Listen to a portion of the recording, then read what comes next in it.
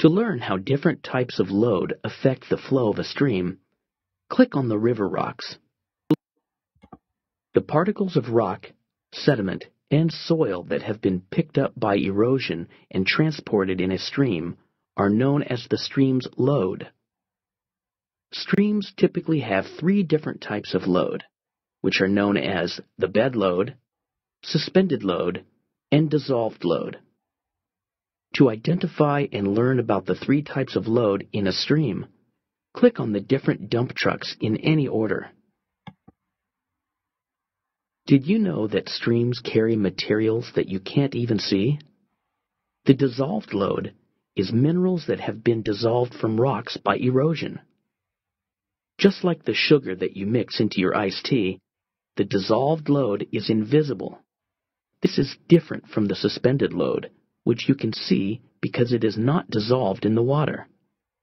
The minerals that make up the dissolved load are so small that, like the suspended load, both fast and slow-moving streams can transport them easily. The minerals in the dissolved load are often salts. Some are even the same type of salt that you sprinkle on your food. Streams wash salts from land into the ocean, which is part of the reason ocean water is so salty.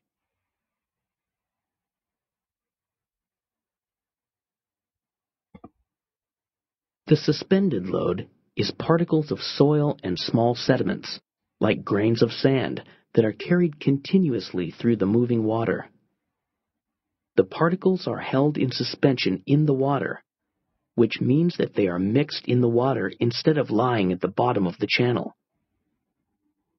The particles of rock and soil that make up the suspended load are small enough that they are easily carried by both fast and slow-moving water. Therefore, most streams carry a suspended load. Those streams with a large suspended load can sometimes look cloudy.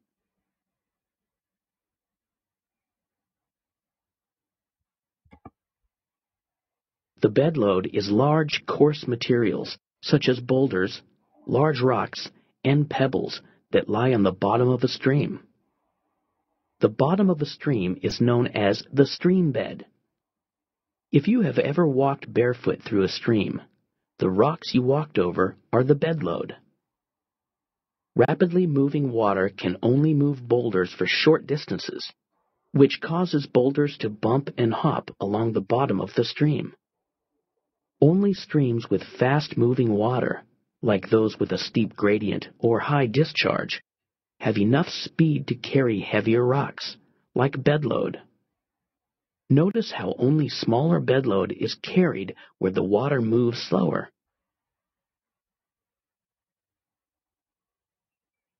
Click on any dump truck to review the different types of stream load, or to use your new knowledge to build a river of your own, click Continue.